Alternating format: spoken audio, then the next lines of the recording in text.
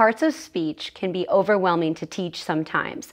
We know it as grammar, but I take grammar lessons and shorten them down and make them consistent for the kids to understand slowly the different parts of speech and how important they are. I begin with nouns. Nouns can be such an odd word to say, so I just say it with them. Everybody repeat after me, nouns. Let's say it loud, nouns. Let's say it quiet, nouns. Let's whisper it, nouns. Let's say it on zero voice. What are nouns? Nouns are naming words. So to help them, I have them say after me, nouns are people, animals, places, and things.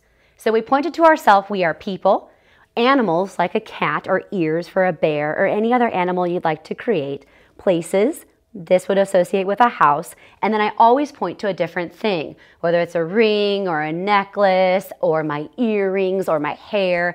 That way it makes it fun for them to associate the nouns to our bodies.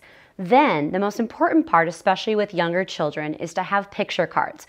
We might talk about how nouns are people, animals, places, and things, but they need to associate it with something. So I have big picture cards that really help. So when we talk about people, people are nouns, they're naming words. Mom, dad, grandma, grandpa, brother, sister. And I have big cards to help them remember that. Nouns are people.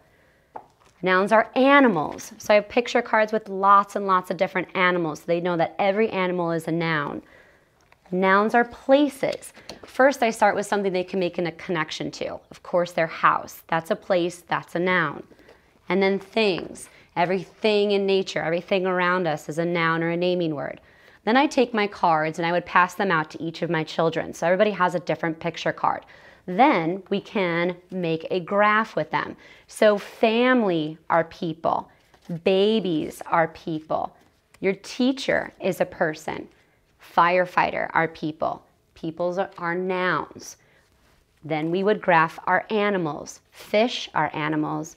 Dogs are animals. Cows are animals. Lizards are animals. Then we would talk about the places. Again, making that connection to what they know. Your house is a place. School is a place. The beach is a place. The farm is a place.